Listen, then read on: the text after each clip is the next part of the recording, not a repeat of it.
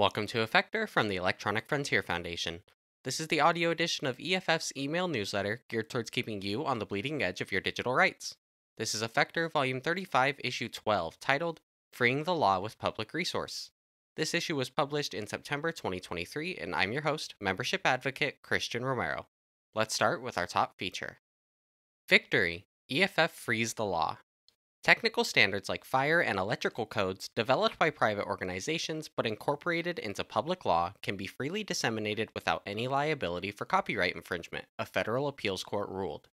The decision by a three-judge panel of the U.S. Court of Appeals for the District of Columbia upholds the idea that our law belongs to all of us, and we should be able to find, read, and share them free of registration requirements, fees, and other roadblocks.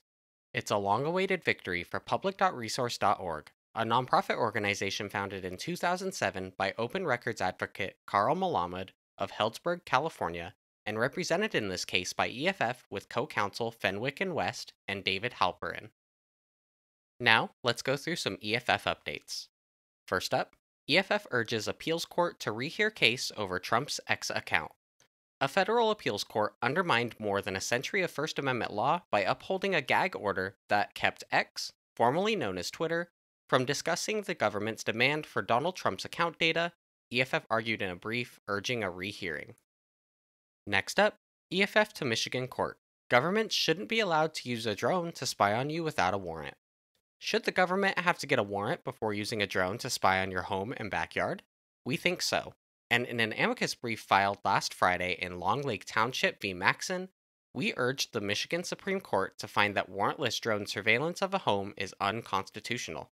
We argue that the township's conduct was governed by and violated the Fourth Amendment and the equivalent section of the Michigan Constitution. EFF welcomes Erica Estrella and Yoshi Kono to its board of directors. EFF is honored to announce today that Erica Estrella, head of technology at Parkwood Entertainment and a leading voice for diversity and equity in tech, and University of Washington computer science and engineering professor Tadayoshi Yoshi Kono, a renowned security researcher and scholar, have joined EFF's board of directors. Here's our last EFF update. New privacy badger prevents Google from mangling more of your links and invading your privacy. We released a new version of Privacy Badger that updates how we fight link tracking across a number of Google products.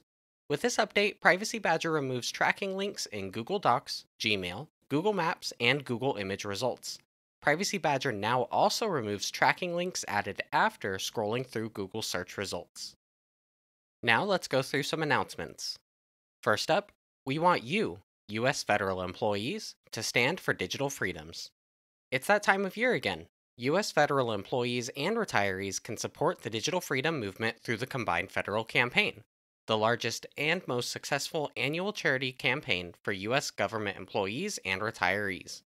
Last year, 175 members of the Combined Federal Campaign community raised over $34,000 for EFF's lawyers, activists, and technologists fighting for digital freedoms online. But in a year with many threats popping up to our rights online, we need your support now more than ever. Next up, California Constitutional Privacy at 50, the power of state law and promoting racial justice in the digital age. EFF's Lee Tien will speak on a panel about California constitutional privacy, and Cindy Cohen will moderate a panel on fighting the public-private surveillance partnership at the Berkeley Technology Law Journal's 4th Annual Technology and Racial Justice Symposium on Friday, October 27th at the Bancroft Hotel in Berkeley. The symposium, hosted with the Berkeley Center for Law and Technology, Coalition of Minorities in Technology Law, Privacy Law at Berkeley, and Thelton E. Henderson Center for Social Justice, will bring together leading academics and practitioners to explore the landscape of California's constitutional right to privacy at age 50. Highlight how the right is currently used to promote racial justice and other social progress, and discuss new creative and intersectional uses of state constitutional rights to privacy to defend and promote justice in the digital age. Next up, Tor University Challenge. EFF has launched the Tor University Challenge, a campaign urging higher education institutions to support free, anonymous speech by running a Tor network relay. Universities answering this call to defend private access to an uncensored web will receive prizes while helping millions of people around the world and providing students and faculty a vital learning experience. Tell your alma mater to join the network today. Next up, new Watchers t shirt. Don't miss out on our new member t shirt for 2023. Donate at the copper level or above to receive our new Watchers t shirt. And now we can go through a few job openings. First up, Media Relations Specialist. EFF is hiring a Media Relations Specialist to work closely with the Media Relations Director to ensure that EFF's communications with news gatherings of all kinds is prompt, effective, and proactive. The Media Relations Specialist sometimes also writes and edits press releases and blog posts, and helps everyone at EFF uncover press-friendly ways to communicate our work. Next up, Legislative Analyst. EFF is hiring a legislative analyst to help EFF oppose and or develop and support legislation affecting technology, innovation, and civil liberties by advising EFF on legislative strategy with policymakers at local, state, and federal level, maintaining relationships with key legislative offices by developing a bridge between EFF expertise and policymakers, building and working with coalitions, engaging with media, testifying on legislative panels on behalf of the organization to influence policy, drafting comments for agency rulemakings, drafting and or commenting on legislative text, and drafting blog posts or other public-facing communications. You can learn more about each of these jobs by going to EFF.org/about/opportunities. Now, let's go through some mini links. This first one comes from ABC News/Good Morning America. The Risks of Stalkerware. EFF's Eva Galperin helps Good Morning America's Becky Worley explore the risks of electronic surveillance applications, which some parents use to monitor kids but others have used for malicious purposes. This next one comes from the Daily Beast. Here's why Arkansas's new anti-transparency law should piss you off. Under the guise of security concerns, Arkansas's governor, Sarah Sanders, made a brash attempt to gut her state's public records law. And then an unexpectedly beautiful thing happened. EFF's Beryl Lipton writes, members of the public on the political left and right, in the media and in labor, and from all walks of life, united to assert their right to know. The bill that finally passed is still bad for transparency. It severely restricts materials on who travels with the governor, how much it costs, and the activities of the Arkansas State Police. But it doesn't ravage citizens' rights as badly as the first version would have.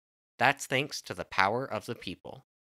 Next up, from the Washington Post, Fifth Circuit finds Biden White House, CDC, likely violated First Amendment.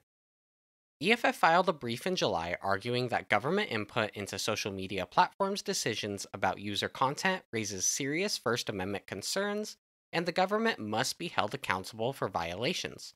But not all such communications are improper. The U.S. Court of Appeals for the Fifth Circuit agreed and rolled back much of a trial court's injunction, an outcome EFF's David Green called 1,000 times better.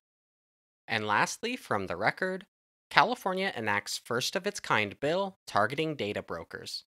California lawmakers enacted unprecedented legislation allowing state residents to compel data brokers to delete their personal information with the push of a button.